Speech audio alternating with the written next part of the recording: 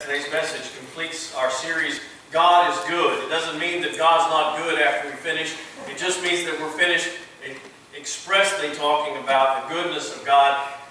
I did want to be sure that we touched today's topic before we left there, because it is so important and is so valuable for us to remember that in the midst of trouble, God is still good.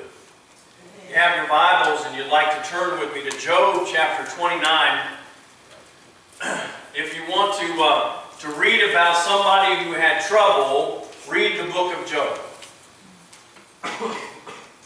Trouble came into his life. 29 is near the end of the story of Job, chapter 29, and it gives Job's response to everything. We haven't heard Job express himself very much throughout, and then he gives a long response to his friends who have come to him, to God, who he's wondering if all that he's done through all of his life has been in vain. Job 29, verses 2 through 6. Job says, "How I long for the months gone by, for the days when God watched over me, when His lamp shone upon my head, and by His light I walked through darkness." Powerful, powerful vision there. Then he says, "Oh, for the days when I was in my prime." How many of us long for the days when we were in our prime? When God's intimate friendship blessed my house, when the Almighty was still with me and my children were around me, when my path was drenched with cream and the rock poured out for me streams of olive oil. Wow! Job had it good. It's all gone. Have there been those times in your life when God seemed so far away? Maybe I should pose the question in another way. Do you remember the days when you could taste the goodness of God? Do you remember the days when His presence was palatable for you? Did you ever have those times when you walked hand in hand with the Lord down the road of life, and everything just seemed to follow a nice, easy, gentle path? Job had been in that place. Can't you just feel the presence of the Lord in these verses as Job recounts where he has been? He and God had been doing fine. He and God were on a first-name basis. It was almost as though God had given Job the Midas touch. Whatever he touched turned to gold. It was beautiful. Oh, how Midas wanted that touch until it went bad. You probably, this summer, you probably had those times when you walked out in the grass and as you stepped down and pulled back, the water kind of filled in because it was so spongy and moist. Probably next week that'll happen again. That'll happen to you. But Job says, "My path dripped with cream." When he stepped down on the ground, cream bubbled up. Almost like he was Jed Clampett, and there was oil, just bubbling crude came up. He says, bubbling cream just came up from the path. I didn't have to milk a cow or a goat or a sheep or anything. The cream just flowed toward me. That's a picture worth 1,000 words if you'll just examine it. Dorothy had the yellow brick road, but Job had the creamery road. Moses and the children of Israel had water from the rock, but for Job, he says, oil flowed from the rock. Job knew the value and the blessings of God. And maybe you've known that. in your life as well. Then the question comes, are you still on the gentle path, or has the way grown harder and more difficult? If the way is more difficult, have you ever questioned why it is so?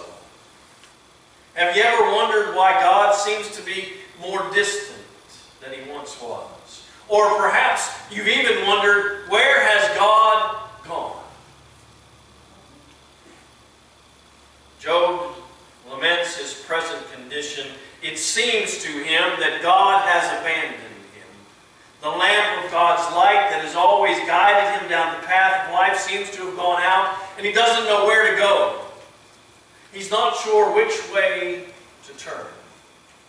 God seems to be missing in action, especially now when everything else seems to be falling apart. The whole world has crashed in on Job, and he feels alone. He feels abandoned.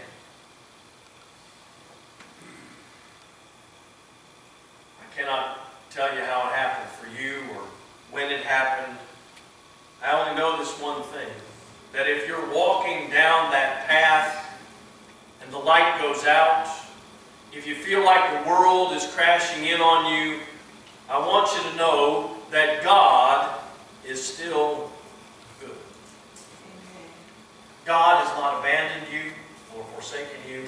God has not given up on you or left you to your own devices.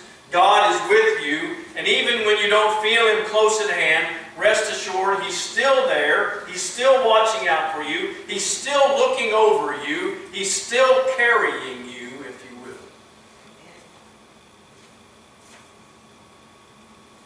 The sentiments of the familiar poem Footprints comes to mind. Reminds us that life is like a sandy beach, and we can look back and we can see those times when God was walking with us because there were two sets of footprints in the sand. But then we noticed that there were some times when there was only one set of footprints in the sand. And we wondered, we began to think about those times, and we said, you know, those were some of the most difficult times of my life. And there's only one set of footprints. Where was God? And God gently reminds us, those are His footprints. We were too weak to walk through that place in life, and He carried us. We might be tempted to question God. Job doesn't realize that God is still right there with him. God has not abandoned him. God is not missing in action. God is there. Yes, life is a little harder for him, a lot harder for him.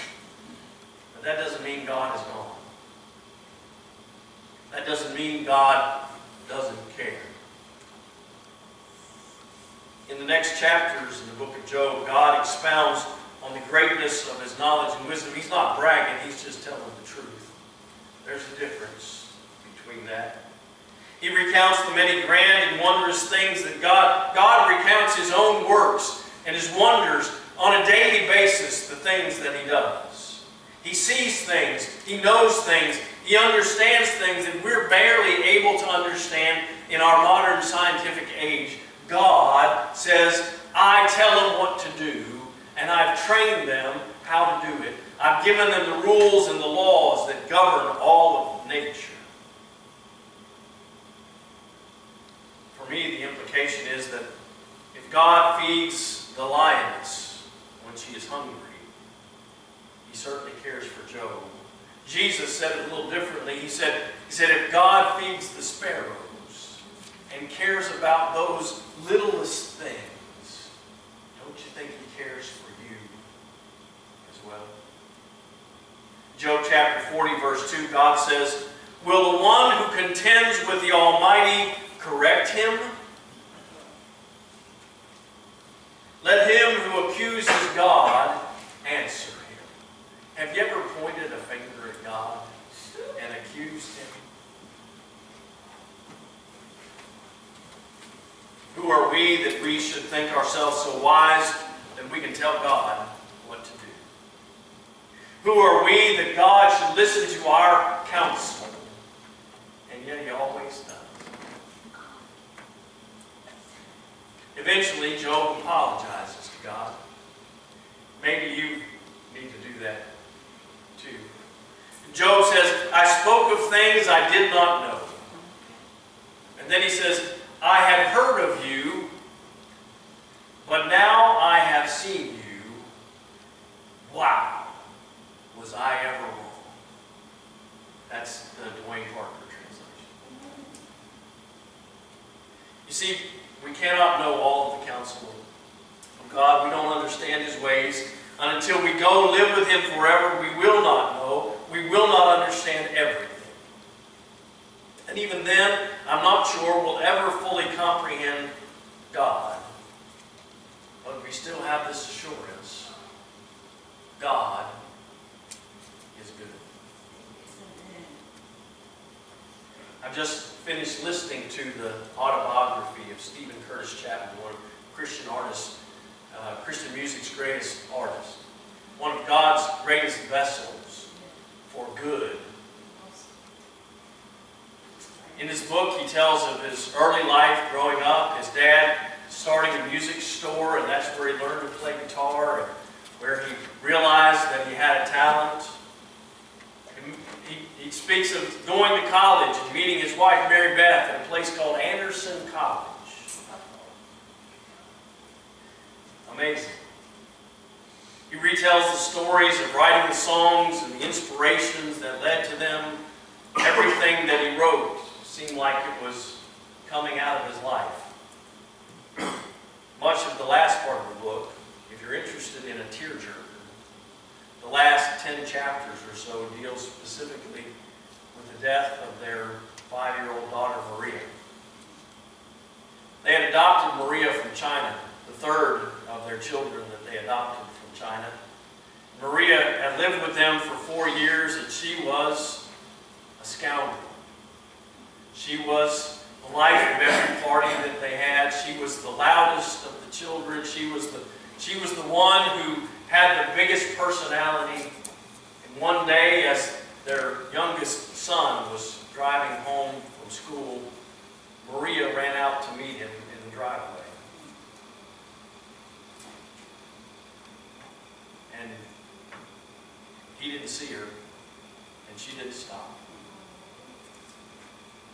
And she died right there.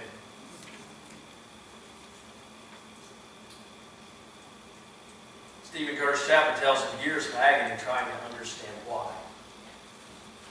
Maria died. Why did God permit this? Why didn't God raise her from the dead?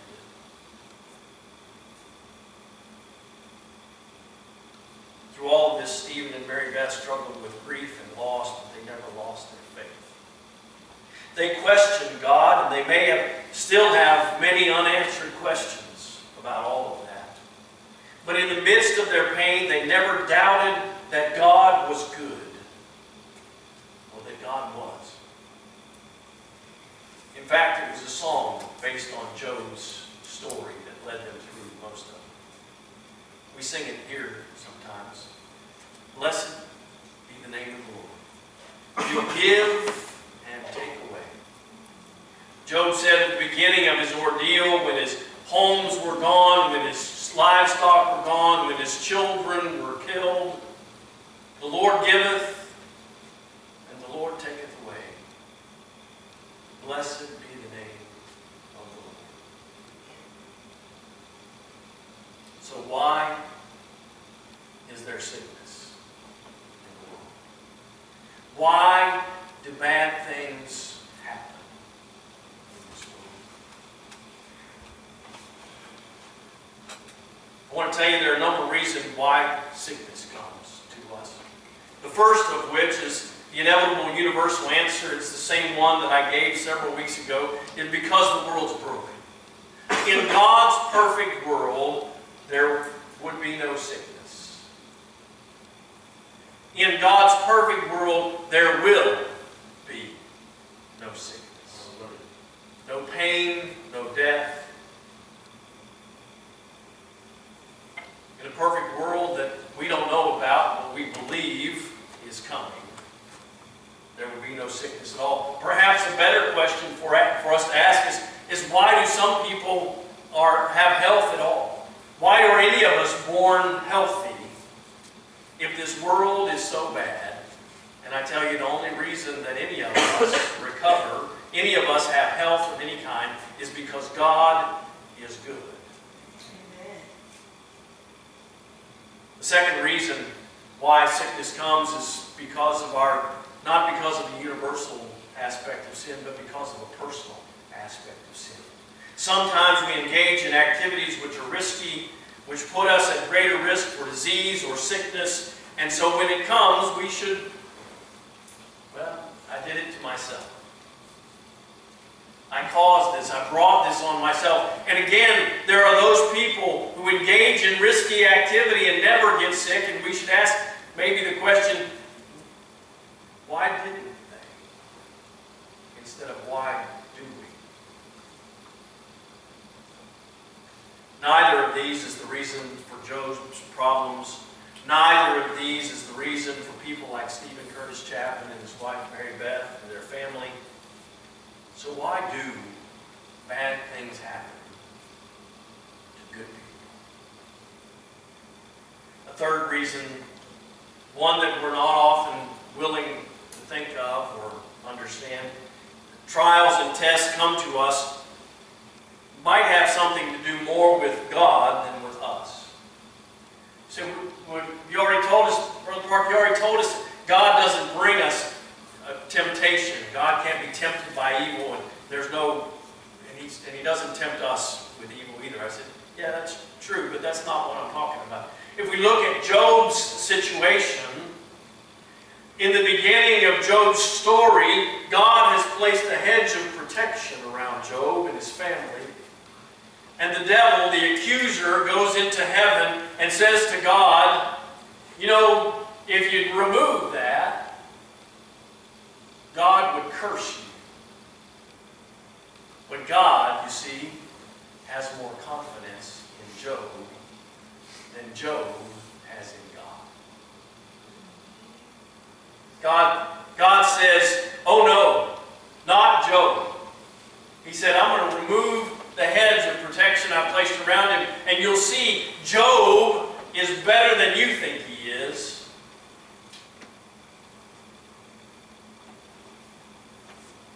God permitted Job to endure great suffering and grief because God believed in the character of Job. God had confidence in Job. God says to the accuser, have you seen my servant Job? There's no one like Job in all the world. Perhaps God allows His servants to go through some stuff because He trusts that they will come through with their faith intact. Scripture affirms that God promises to us that He will not give us too much. And you say, well, maybe you got this formula wrong. It feels like too much. Scripture says with the temptation, with the trial, God will provide a way of escape so that it will not crush us. We sang that song today. I'm pressed but not crushed. I'm persecuted but not abandoned. I'm pressed down but not destroyed. When I was younger, my dad, who was raised without a father, didn't have a good example of a father figure, and so the way that he demonstrated his love to his children was he picked on us. We didn't have tickle fights because he wasn't ticklish, but we got tickled. And he would do stuff just to aggravate us. We said, Dad, quit. He said, well, if I didn't pick on you, you wouldn't know I loved you. And I always wanted to say to my dad, I never did. I always wanted to say to my dad, Dad, I just wish you didn't love me so much. Sometimes it was hard to get through. And some of us might be saying to God right now, Father, thanks for the confidence in me, but you know, you don't have to have that.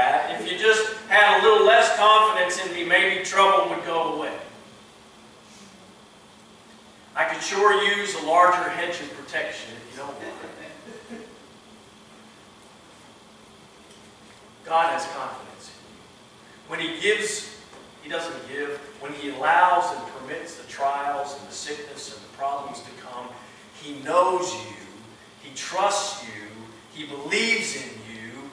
You can't handle it on your own, but with Him, you can handle all of it. A fourth possibility which occurs to me is, again, more about God than about us, but it's about God trusting us with circumstances, with difficulties. It's almost like in case 3 where God has confidence in us, but this one is much weightier. In that case, God brings trials and circumstances to test us, but in this one, God trusts us with a sacred opportunity. A story lead which came out in the news last week was about one of the European nations, and their scientists have discovered with 98% accuracy they can predict the presence of Down syndrome in a fetus that's just weeks old. Now they were celebrating that they could predict it so that parents could make wise decisions about their family's future, and they could abort this child with Down syndrome with 98% confidence that they'd done the right thing.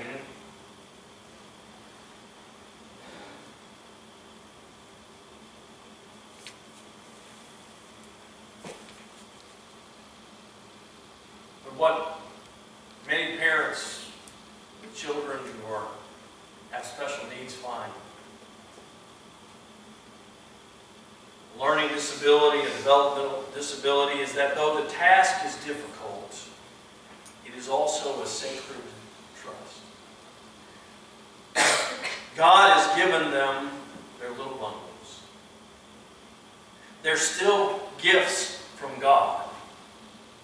And many parents find the treasure wrapped up in little bundles of joy and sorrow and hope and sadness. Why me? Why you? Perhaps God has blessed you with the struggle.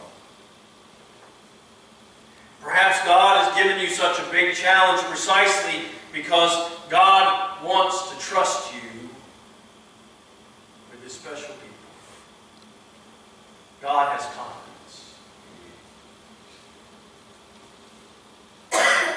There are 4 reasons.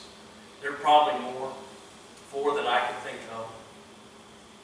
First reason that trouble comes to us, that sickness comes to us, is that there's sin in the world, that this world is fallen and broken.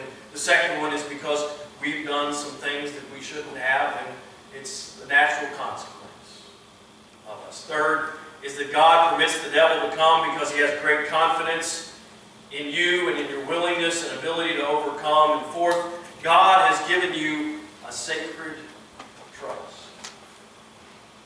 Yes, it's challenging, but it's also rewarding. And we don't do it for the reward, but we do it in order to be faithful to the God who has called us to the challenge. You might think of some more reasons. If I spent hours contemplating them, I probably could as well. And it's okay. I don't have to have all the answers. I just have to give you confidence in God's goodness in the midst of your trials and struggles. I want to close with testimonies from Scripture, if you will. The first one from Scripture's prediction about the plight of the Christian. If we listen to some of the modern-day preachers, we might be tempted to think that God wants us all to be in full health, with plenty of money in the bank, and with no problems. But that's not what Scripture says to us. Jesus, the ultimate authority, says to us, I have told you these things that in the world you may have peace. in this world you will, not might, have trouble. You will have trouble. But then he says this, take heart. I have overcome the world. From this one passage of Scripture, I believe Jesus is telling all of us, each of us, you will have problems. Christians are not exempt from difficulties. Paul writes something similar to us in the familiar passage in Romans chapter 8. We like to quote Romans 8 because it speaks of our overcoming the troubles of this life. But sometimes we miss the more important precursor to the overcoming, the troubles. See, if you're going to overcome trouble, then you have to experience trouble. If you're going to overcome hardship, you have to experience hardship. If you're going to have persecution, you can conquer that. Paul says there's famine, there's nakedness, there's danger, there's the sword, and yet the encouragement is still true. None of these things will separate us from the love of God that is in Christ Jesus. If I could give you one encouragement today, I would tell you trouble's coming if it's not already here. Trouble is coming, but we're more than conquerors. Yeah. Problems may surround us on every side, but God is still good. Finally, we have the testimony of the Apostle Paul, his personal testimony, 2 Corinthians chapter 12. He was struggling with some physical ailment. He called it the thorn in the flesh. 3 times he prayed that God would release him from the pain, from the torment, from the difficulty.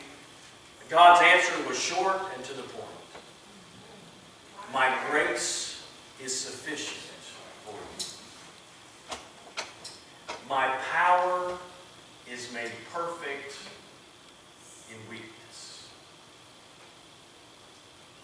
Paul says, when I'm weak, he is strong. And so maybe trouble comes to Christians so that God's strength can increase in our lives. That doesn't mean God's not good, because He always is, and He always will be. And if you haven't come to know that strength that comes in weakness, I'm not sure how you've survived this long, but I want to let you know there is strength for the weaknesses of life. There is a hope beyond all hope for those who trust in the Lord. And though we may have trouble in this life, Jesus has overcome.